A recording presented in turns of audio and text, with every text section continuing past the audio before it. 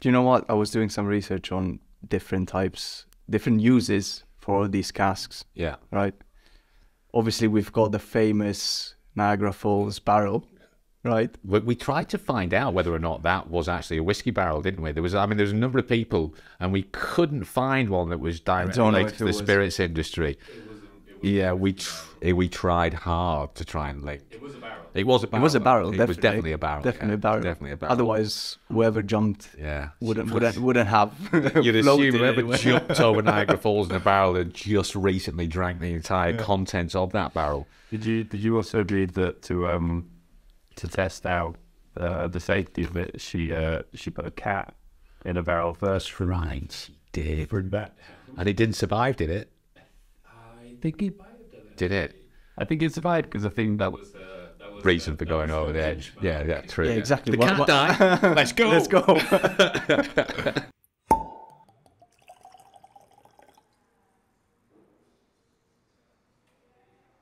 Hello, and welcome to the latest Braeburn Whiskey podcast. It's been a while.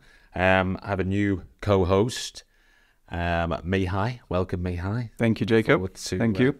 To working together with you in the future. We're going to talk about casks today, aren't we? I hope so. Yes, barrels, yeah. and their importance to the whiskey industry. Billy did, before we start, pick us out a nice little anecdote to share with you, which highlights how weird some of the uses of casks can be. So in 1852, a salesman by the name of George Henderson travelled by ship from Scotland to Australia, carrying a cask of Scotch whisky with him, which he planned on promoting in Australia. However, there was a storm, and unfortunately, George's cask of whisky was washed over the ship's deck. And it turned up, I don't know how long, we didn't actually in the story yet, we don't know how long it was in the sea for before it turned up on the shores of Tasmania, and was found by a fisherman who, to his surprise, found that the cask still had whiskey in it. News of this sea-matured Scotch whisky quickly spread through Australia. What kind of whiskey? Sea-matured. Sea-matured. Sea-matured. Which is a thing. Yeah, that's a thing. Sea-matured Scotch whisky. Do you know what they called it? No idea. So this guy was called George Henderson. So they called this whiskey, this sea-matured whiskey, Henderson's Sea Pie. Who knows? Anyway, it was tasted by experts at the Melbourne exhibition in 1854 and won a prize. I don't know what the prize was.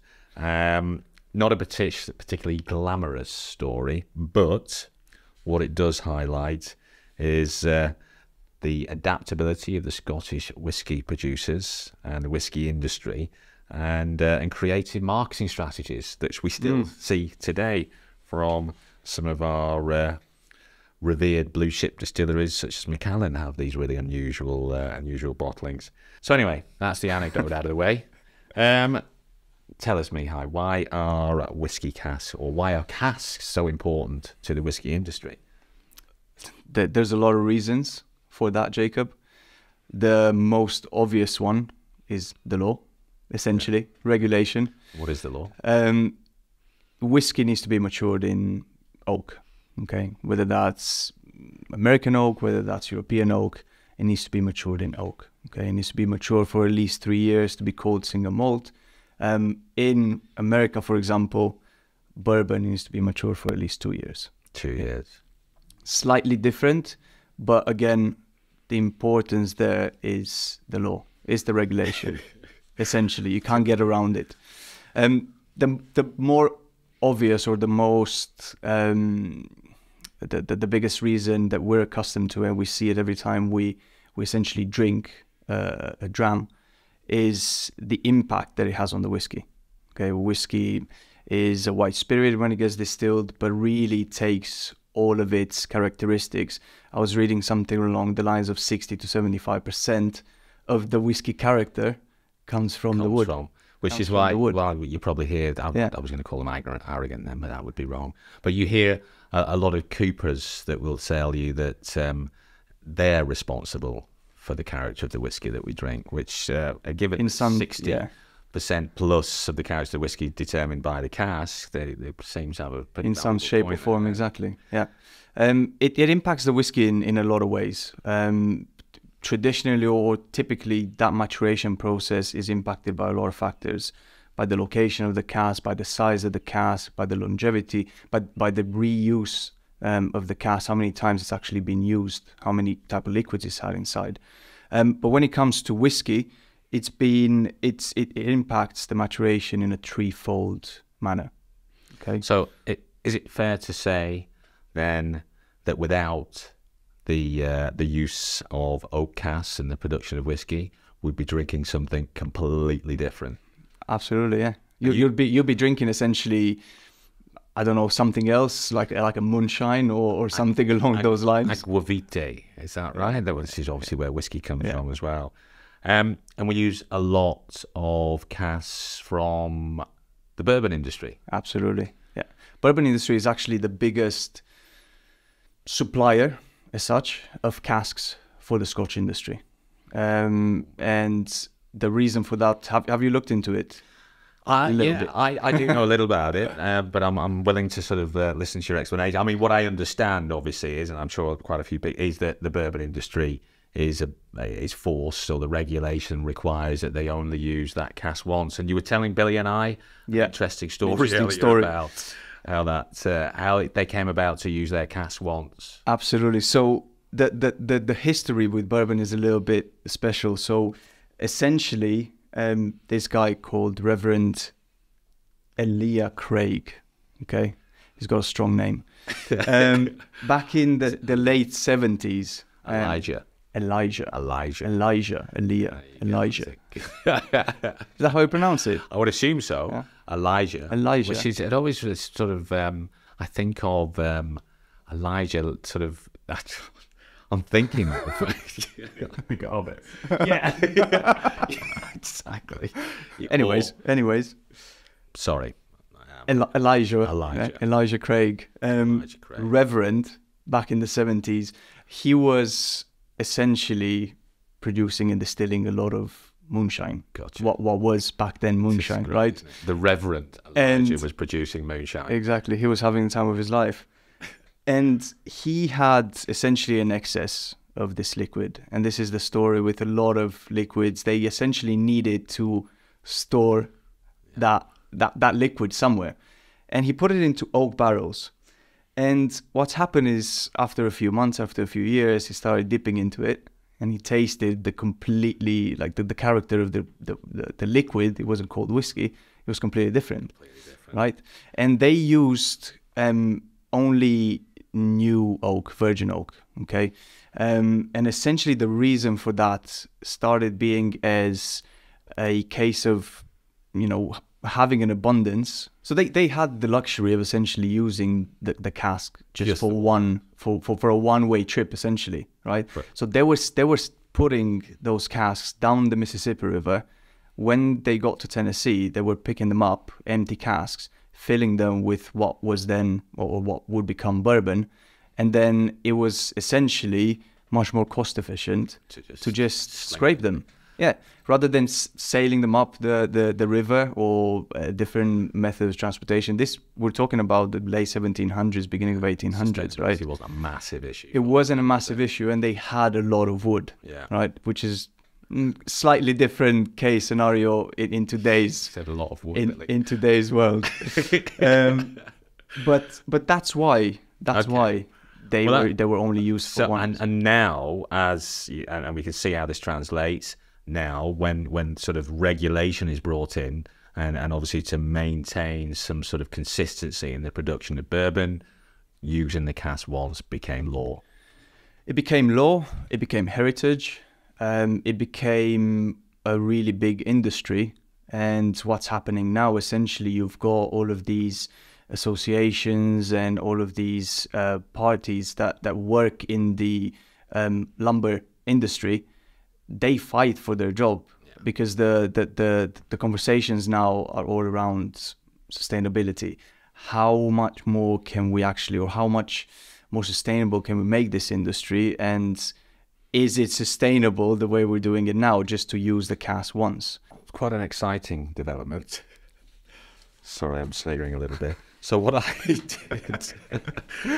did, because I watched South Park recently, I spoke to the artificial person on, is it CGP chat? Do they call it? GBT. ChatGPT. No, it's chat. What do they call it? Yeah, that one. So I asked the question because, just to put this into some sort of context, there was a rumor going around. It appears after extensive research, it was nothing but a rumor. But there was a rumor that the laws on producing bourbon may well change, and in an effort to be a bit more sustainable, as we said, they might use their casks more than once. More than once, yeah. Which would mean they would carry out this process that we call shaving, toasting, and Charring. STC. So we said if bourbon producers use their barrels, this is, I'm quoting an artificial person here, if bourbon producers use their barrels more than once, there will be fewer barrels available for Scotch producers to use. This is what we figured. This can have several effects on Scotch whiskey production. Increased competition for barrels. We're seeing that now. You know, that's a thing already in our industry. And we talked about earlier the fact that it's one of the things that is restricting the amount of whiskey that can be produced, because there's not enough vessels, not enough oak cask there to put this whiskey into mature. The distillery can just produce millions of litres, but if they don't have anywhere to put them, they're limited. Well, yeah, exactly. That's where we're at. So as bourbon producers start to reuse their barrels, there'll be increased competition for the remaining barrels. Obviously, the net impact of that is push the flavour up, push the price up. But this is sort of, again, I'm going to read this verbatim from artificial person. Changes in flavour profile. The use of previously used bourbon barrels can have a significant impact on the flavour profile of Scotch whisky. And we know this. We talk about vanillas coming from bourbon specifically. If fewer bourbon barrels are available for Scotch producers to use, they may have to turn to other types of barrels, which could then change the taste of the final product. Well, we know that to be a fact. Reduced consistency, which is a little bit of alarming. Again, we'll touch on this, but I think the industry is addressing problems we've got with wood supply. Scotch producers rely on a consistent aging process to ensure that their product maintains its quality and flavour profile. If Scotch producers are forced to use different types of barrels or aging processes because of lack of bourbon barrels, this could lead to inconsistencies in the final product. Now, that is obviously a concern. Overall, the availability of used bourbon barrels can have a significant impact on the Scotch whisky industry, and any changes in the availability of these barrels can have ripple effects through the industry. So there you go. No need for us. We just, next episode, we'll just put something in chat, CBGT, and you'll have all the answers. We have bourbon. That, it's fair to say, is the most commonly used cask in our industry. Yeah. Again, sort of talking specifically about the wood, and you know, okay, fantastic. So you put some whiskey in an oak barrel, and you come back to it a number of years later, and it's this wonderful spirit that we can all enjoy. But why is that? We talk about shaving, toasting, and charring. This is a process used to prepare a cask for maturation. So the shaving is removing the inside layer of the cask, subsequently toast that cask. That toasting changes the structure of the wood. We get the sugars out that we want, different levels of toasting, and then the charring, which produces the carbon, which is involved in the extractive part of the whiskey maturation. So just to demonstrate how complex this area is, I'm going to read you one small passage from some of the research that I was doing. The amount or level of charring is a further parameter that can be tweaked to influence whiskey maturation. Charring is critical to whiskey maturation. It promotes fast lignin breakdown and caramelization of the hemicellulose, obviously, thus extracting considerably more guaiacols, isoeugenol, and vanillin into the spirit. Now, I know what vanillin is. What are the rest? So, and again, whilst we're on that subject, Diageo now, they announced this recently, that they've teamed up with scientists from the Heriot-Watt University in Scotland and to investigate how whiskey gets its flavour from cask maturation. And according to Diageo, no one, not even us, has been able to pin down scientifically the magic that happens inside the cask. So this is magic. And we'll get to that magic phase in a second. But perhaps you could tell us then about the various sort of interactions that are occurring with the wood and the spirit. The three specifically. Before we go to the magic, there are two. Well, actually, maturation happens in threefold.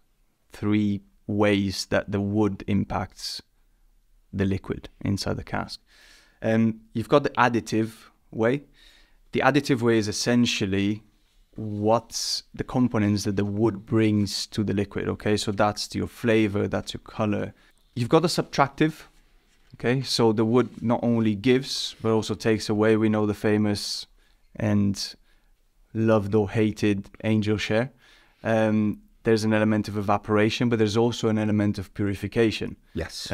So that's really important. Yeah. The subtractive way that the liquid interacts with the wood is essentially eliminating some of those impurities.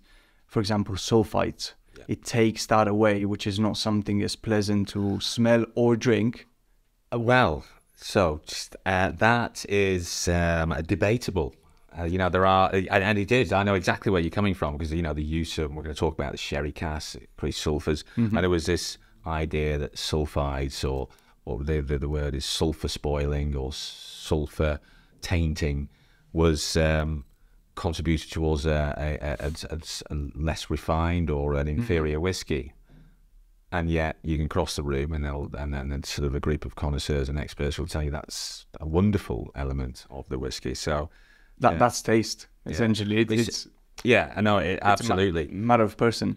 But we get sulfur from the copper as well as just the casks, and sometimes that's this is why some spirits benefit from additional aging, because there are some sulfides that come from the copper, for example. But you said something there that's quite interesting, because we quite often we look at evaporation of as just basically one of the downsides of this whole process. We're ultimately losing some of the liquid, but as you just quite rightly said, actually that evaporation, it's important. The stuff that's evaporating is exactly what we don't want to be drinking. Exactly. Yeah, it's very, very important, and that's why a lot of times, for example, when you have distilleries and not cooperages but warehouses where they change the cask, they do re-rackings into sherry bombs or peat bombs or quarter casks, but they don't give it enough time to actually give the chance for that subtractive element or process to take place. They only have the first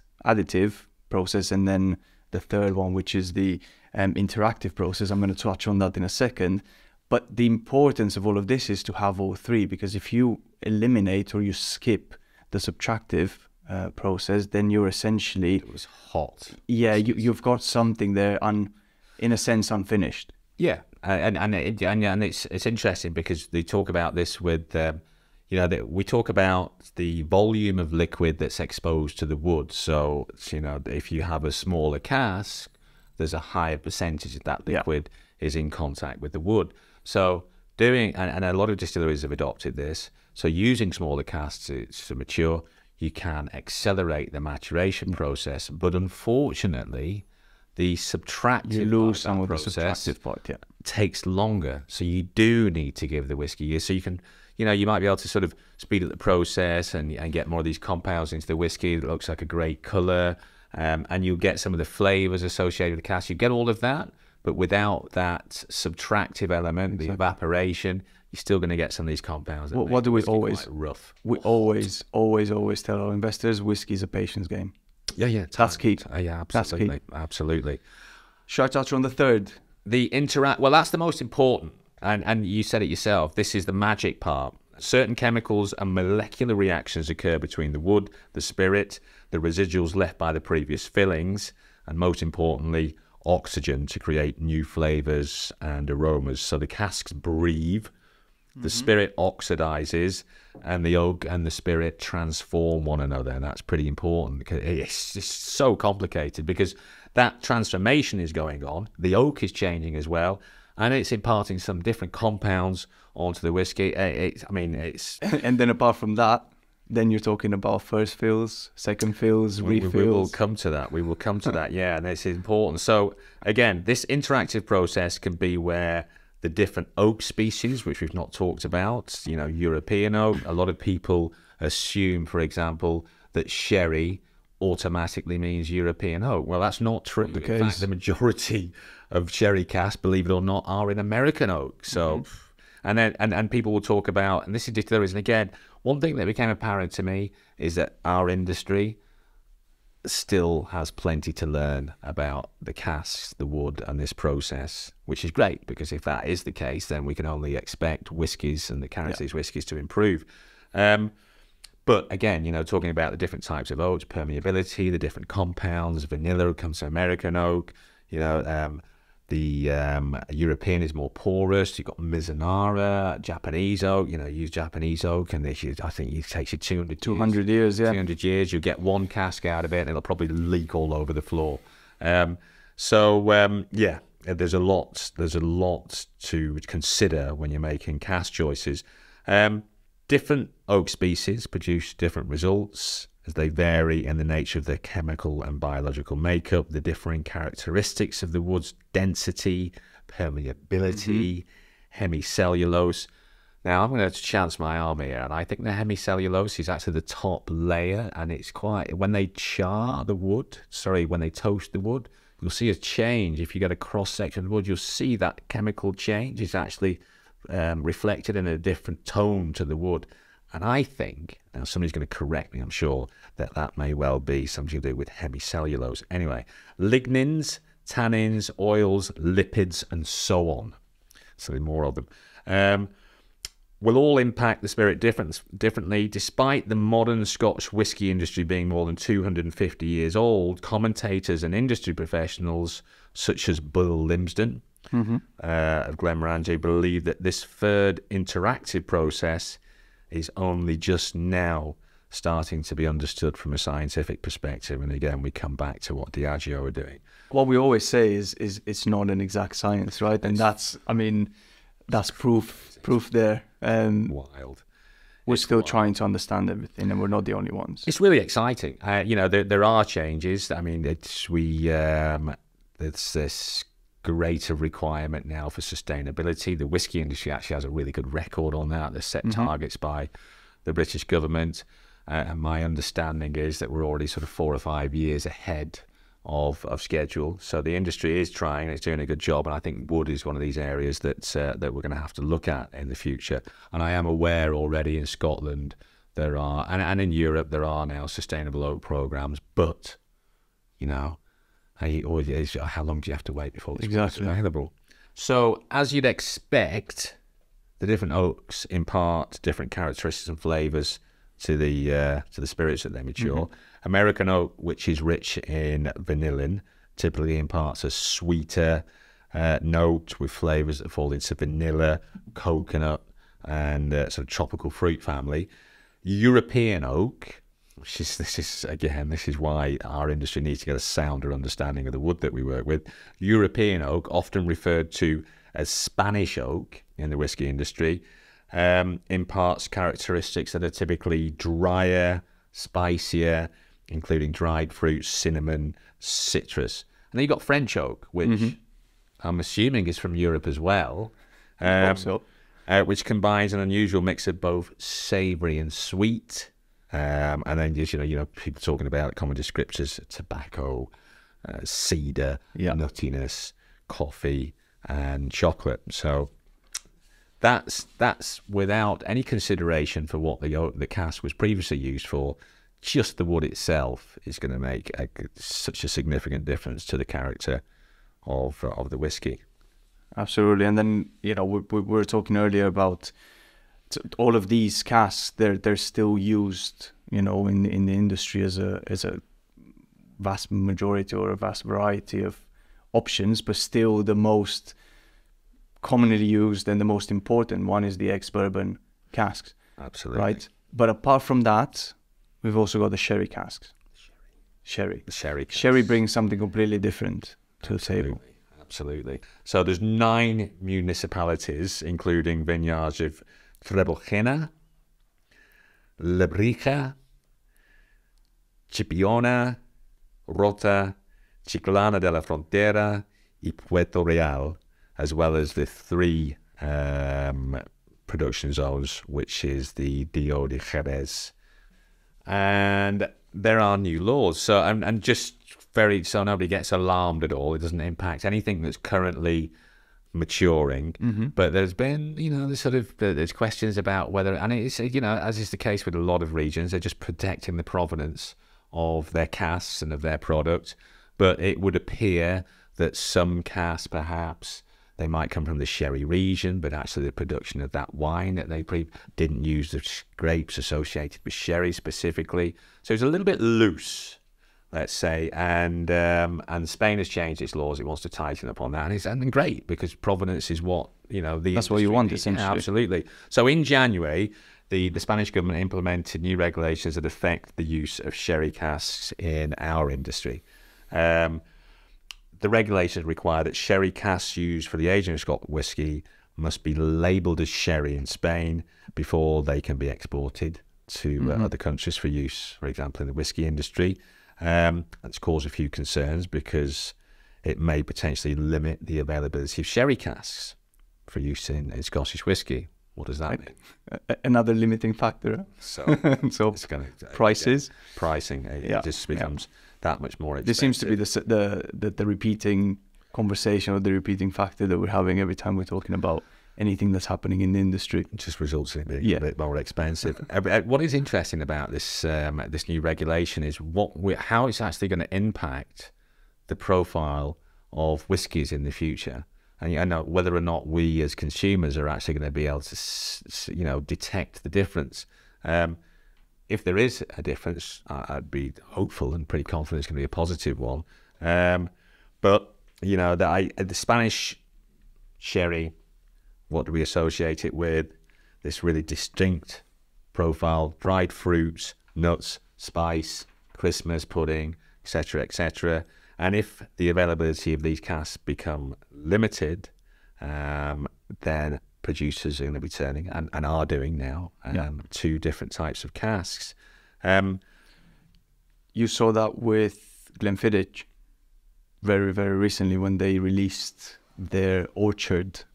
I think it's called Glenfiddich Orchard release, where they essentially used casks as an experiment from apple cider maturation. I love cider.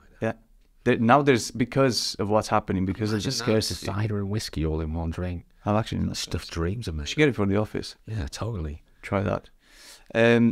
But there's a lot more types of casks being used in the industry as almost as a necessity or as a form of exploration, because you're now starting to pay a lot more for your sherry casks, for your bourbon casks. So you're looking at alternatives, and that's ex-beer casks, ex-cider casks, ex-rum casks, ex-wine casks as well. And you're now seeing those being used more and more. Where's that going to go, and how many options, or how the industry is going to change? Don't know. See, don't worry. I can't wait. Yes. And it's interesting because when we talk about sherry casks, there's still this belief that every cask that's seasoned in some sort of wine has been used for the production and subsequent maturation of that spirit. Sherry, very specifically, we know that the sherry industry uses Solero system. Some of these casks have been in the Solero system for hundreds of years. They're not just going to pull them out. They can't take them out. Yeah, exactly. So this idea, and this is why I think in the past people have been a little bit sort of coy about the sort of the provenance of their sherry casks, because the truth is that your whiskey that's matured in a sherry cask, that cask was not used for the production of sherry. It's sherry seasoned. So, and we were down there and we spent some time with them. They sort of dry the wood for 18 months. 18 months, yeah. They're usually the 500 litres or 200 litres butts and barrels. That's, yeah. And typically manufactured to order. We know this because we've asked them to do some for us. Seasoned with sherry wine for, and our people said 2 years. I know some will do it for 18 months. Yeah, but exactly. People will do it for 2 years. What's important here is that it's not the sherry that's subsequently going to be served on your table with Christmas dinner. This is undrinkable. And what happens is they'll let that sherry sit in the cask for between 18 months and 2 years, and that cask will then find its way out of Jerez to be used in different alcohol industries, typically whiskey, and the contents of that cask will probably be the vinegar you're putting on your salad, or sauces they use it for. So it's certainly not drink. It's exactly that, yeah. So, considering all of this that we talked about, we were talking earlier about Mizanora, the Japanese whiskey, a lot of hype associated with Mizanora as an alternative oak. Really, really expensive because, as you point out, it's 200 years to grow a tree. We were talking about knots in the wood. It's not particularly good for maturing whiskey. No, it's not. So it's a bit of a vanity. And the other thing is that if you are buying whiskies with this Mizanora tag attached to them, chances are it's just a Mizanora finish, and that Mizanora finish isn't really going to give you much idea of how a whiskey will truly develop in a Mizanora cask, because it just takes too long from a commercial perspective, unless obviously consumers are willing to pay the premium. So we've got this massive boom going on in our industry. Everybody wants quality whiskey all around the world. Great news for us, but we've also got these obligations to be more sustainable with our industry. We know that the cost of wood is impacting the retail price of whiskey. That there has to be some sort of rationalization. We can't just sort of carry on forever, sort of wood becoming rare and rare. How do we do it? It comes back to, what do we call it again? Shave, toast, and char. STR. And I think we're going to see a lot more of that. There's always, if you talk about a first fill cask, which is typically going to be active and going through these processes with your whiskey for about 10 years. Second fill will probably 7 years. Third fill, typically 5 years. And then you really need to... And then, you need to look at rejuvenating that cask, essentially. So this is really interesting, because there's this idea amongst sort of the layman that you can't have your whiskey sat in, that's a bad turn of phrase, but dead cask. But absolutely 100% you can, because one of the key things that we have to avoid is destroying the character of the whiskey. And if we're having a whiskey mature for an extended period of time, then obviously what we don't want to be doing is putting it in a different cask. And this is why finishing is a really nice sort of element to whiskey maturation production, because you allow, it comes back to the subtractive process. The whiskey's continuing to mature. There's still this subtractive process occurring, even though perhaps the wood is again dead for the time being without going through the STR process, but there's still that extractive process going on. So we let that happen. And then when we're looking at ABVs, or whether we're determining when this cask is actually going to be bottled, then we can have a look at giving it some sort of exotic finish. Exactly. And not necessarily just have it sat there in the same, or just constantly changing the cask. And that, essentially destroying that finishing whiskey became really popular kind of beginning of the 2000s.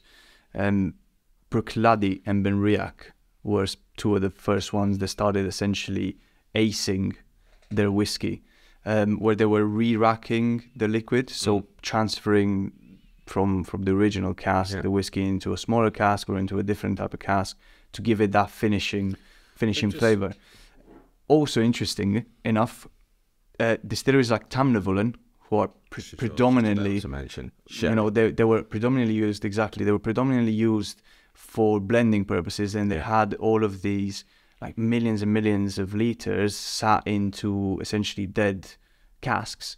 Now, because of the boom of single malt Scotch, they're now they're starting essentially to re-rack their old casks into these freshly rejuvenated or even first fill, second fill casks to then put them onto the market. And this is a process that we've seen many times before. I know there's one individual that that even the sort of layman would probably be familiar with, Billy Walker.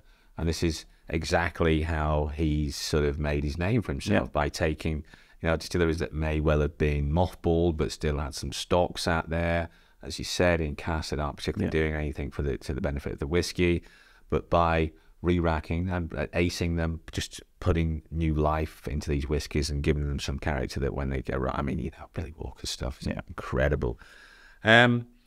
So, question. Are you familiar with Yalumba? With what? Yalumba. I'm sure you don't pronounce it. No. Sounds like it should be said Yalumba. But Yalumba. So again, the reason I'm mentioning this is because we are fortunate enough today, and I'm going to turn these around. I've been trying those of you that are watching, and maybe Billy can get you a shot there. But this is, we talk about, you know, the creation of a spirit, and Hervey Magnall and James, father and son, the proprietors of a wonderful establishment called the Fisherman's Retreat in Bury in Lancashire. They have an amazing whiskey bar there, and Hervey is an intrepid explorer, and he sort of he's got this amazing cask philosophy. This is what you were telling me about earlier. We'll meet Hervey quite soon, but he's allowed us, as you can see, we've already tasted these, but it's precious liquid. He's allowed us to sort of use 2 of his bottles as an example of what you can do if you've really got an innovative philosophy on the way you approach the wood when you're maturing your whiskey. And again, this is a great example of how independent bottlers have been at the forefront of innovation in the whiskey industry in terms of cask use and cask finishes and just management of the wood generally. So, Yalumba is an Australian winery. Australian wine. And I'm gonna sort of, this is Wikipedia, because I've never been to Australia. In the Barossa Valley wine region, founded by a British brewer, actually, a guy called Samuel Smith, who emigrated to Australia with his family, from Dorset.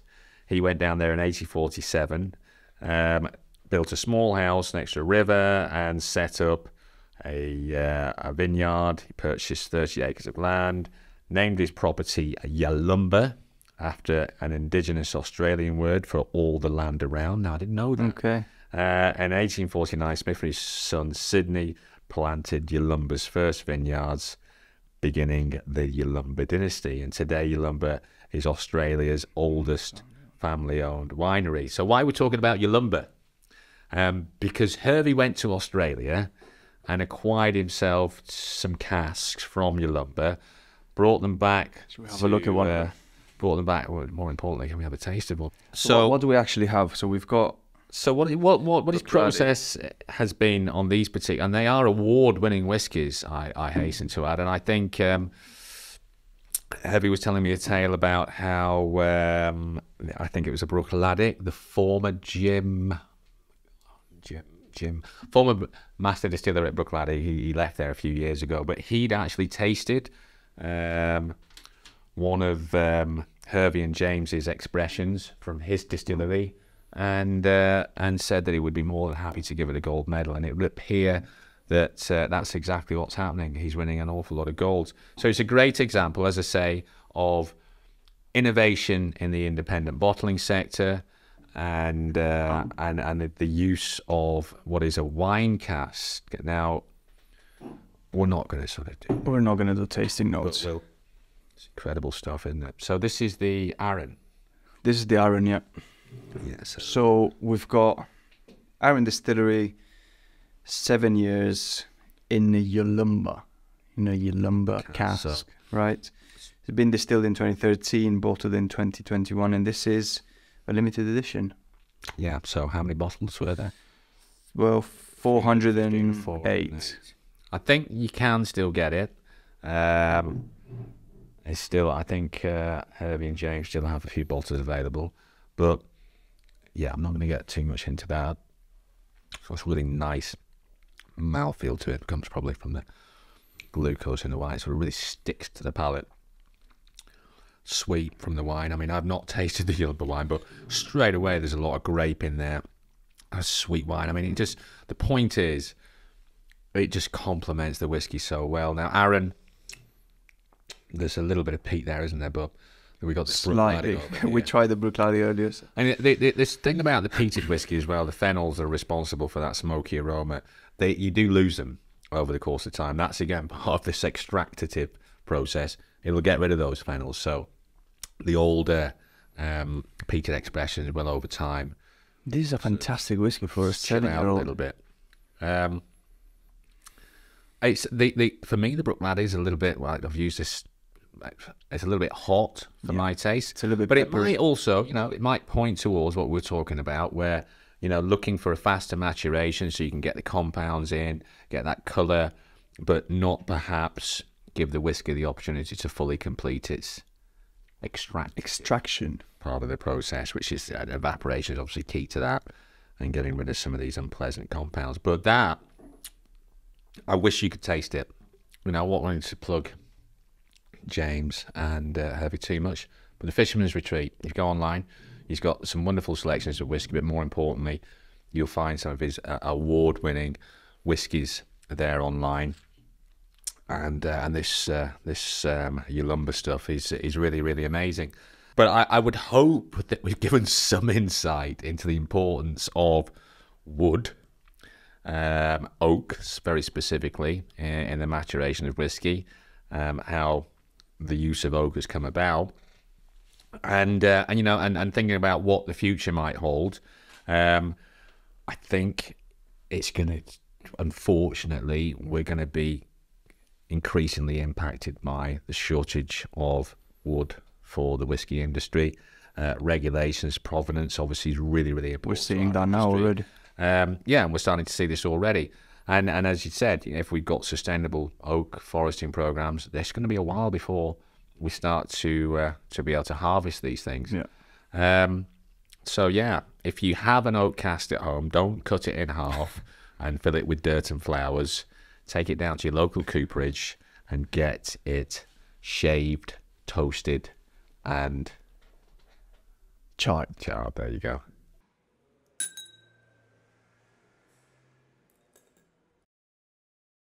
So if you enjoyed the podcast, don't forget to like and subscribe to our YouTube channel, or alternatively head over to Spotify and give us, a rating or a liking? Just whatever it is, make sure it's positive, preferably. Thank you again.